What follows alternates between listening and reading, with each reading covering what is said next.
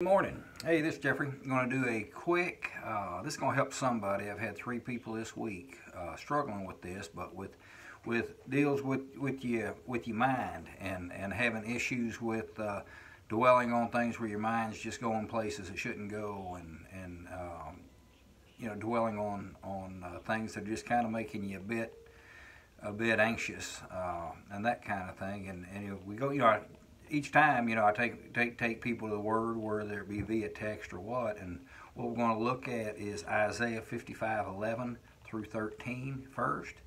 And we'll just talk about joy and peace, how joy and peace is a weapon against the kingdom of darkness. We're told again and again and again to be in joy and peace, but as people, we tend to dwell on negativity, things like that, and that's a rabbit hole that oftentimes it's hard to return from and recover. And so, with helping these folks this week, we look at the Scripture, and then we do the Scripture, and so and to realize that the Word of God is there to help us. Not to be a commandment that we must do, but just like saying, okay, drink your water, it's important that we do what the Word of God says for a fruitful life here. And so I'm just going to read this right here from Isaiah 55:11, King James Version. It says, "So shall my word be that goeth forth out of my mouth. It shall not return to me void, but it shall accomplish that which I please, and it shall prosper in the thing wherein I sent it." And a lot of people know that verse, and they speak that, Word of God cannot return void and that kind of thing. But have you looked at the next verses? It says, "For ye," that's you, "for ye shall go out with joy and be led forth with peace." That's your job. For ye shall go out with joy, where your mind dwells. Psalm 91, Psalm 91:1. Where does your mind dwell? For ye shall go out with joy and be led forth with peace. And then, when you do that, the mountains and the hills shall break forth before you into singing, and all the trees of the field shall clap their hands. Instead of the thorn shall come up the fir tree, and instead of the briar shall come up the myrtle tree. And it shall be to the Lord for a name, an everlasting sign that shall not be cut off. And, reading that, that's our job, to go forth and joy and peace. And a lot of it, like I said, with Psalm 91, is where does our mind dwell? And some of us out there, if we're dwelling on negative things, we may need to just take a second by second adjustment as I told the people this last week, is to hold. Your only job is to hold on to joy and peace. Hold on to it like it's a football in a football game.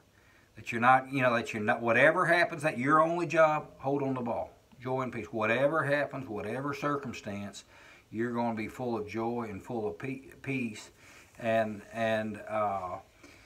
it kind of simplifies things, and to not be stripped of the ball. If circumstances come up, no fumbles is what I keep telling these folks. No fumbles, no fumbles. Your job is to hold on to the ball, and so for the joy and peace, and they're finding that as they can make this their how can you say, their habit versus the addiction of being in stress and anxiety, it's going to help their life. Like I said, the Word of God is true, and it's here to help us. And the thing is, whether we apply it or not, it's not God's fault. So the other verse that looking at that on this is Isaiah 12, and I want to read this right here. It's real simple, and it says, "In that day thou shalt say, O Lord, I will praise thee, though thou wast angry with me. Thine anger was turned away, and thou comfortest me. Behold, God is my salvation, and I will trust. I will not be afraid." Fear has many forms. fear, stress, dread, anxiety, all forms of fear, and they all come from the same Father. They all come from the pit. And we can make them up in our own heads, and it's important, like I say, where our mind dwells. For the Lord Jehovah is my strength and my song. What song are you singing? Are you singing negativity? What's coming out of your mouth? He has also become my salvation. Therefore, with joy shall ye draw water out of the wells of salvation. With joy. Joy is your ladle. It's your bucket. How big is your joy? Are you drawing out with a fingernail? Are you drawing out with a 50-gallon drum or a big old excavator bucket? How much joy are you running in? Because with joy shall ye draw water out of the wells of salvation. And in that day ye shall say, who's going to say this? Ye shall say, praise the Lord. You call upon his name and declare his doings amongst the people. That's your job. Make mention in his name and is exalted. Sing unto the Lord, for he hath done excellent things. This is known in all the earth. It's where your mind dwells. Don't fumble the football and let the enemy, and Ephesians 6, we're to put on the full armor of God, that we've done everything we can to be able to stand, against the wiles of the devil. God's not in control of all things like people often think. There's a whole lot of awful things going on out there, and it's not God's fault. But if people, and I also run into a lot of people that they say they love God, but they don't love His Word. They don't love what it says, and that's our job. None of us will have that have had the Word sitting on that coffee table all those years will have any excuse of why we didn't know. So, and then like I say, Isaiah 26:3 be the next one. He who keeps his mind on him shall be in perfect peace. And those right there, and you read Philippians, and it talks about Paul being in great joy regardless of circumstances, and telling others to be in joy. Depression, anxiety, all those things, those give the devil, ample room to root in with you. And then, of course, a lot of times, like I say, your mind can just go in places that you don't want it to go anyhow, and it's best just to put it to a halt.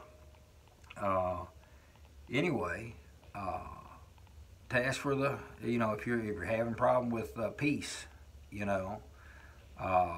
have not exhausted the scriptures, on peace and joy by any means.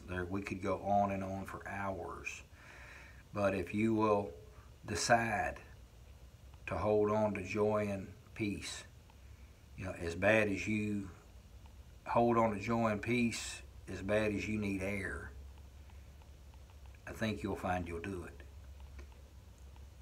And it's a choice. And I know a lot of people that are loaded with the Word of God, but they still struggle in these areas. And I think that we block ourselves from seeing some of the promises of God manifest in our life because we're not walking forth in thanksgiving. We're not walking forth in joy and peace. And that's not because the Lord's like, oh, you need to give thanksgiving to me. No, it's because it's a weapon against the kingdom of darkness. When your mind is on Him and you're thankful and all these kind of things, you make yourself basically impenetrable from the evil side. And so, anyway, God bless you. I know that's short. And have yourself a great day. This is Jeffrey Tragic Voyak. Take care. The Lord loves you. Thanks. Bye.